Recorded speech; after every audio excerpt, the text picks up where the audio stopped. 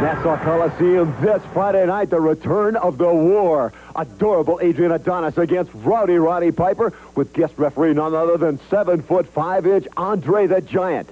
The boss of the bunkhouse, Blackjack Mulligan, to meet 488-pound King Kong Bundy, with Bundy still screaming it was a big cowboy from Texas that cost him the $50,000 in the bunkhouse battle royal.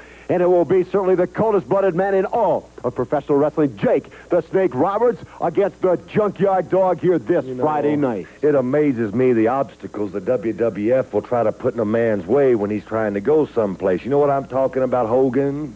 Do ya? Well, they're going to stick this greasy black dog out there in front of me now. Well, that's all right with me, JYD, but you're a foolish man letting people lead you into that. It's like leading a lamb to slaughter, you know what I mean?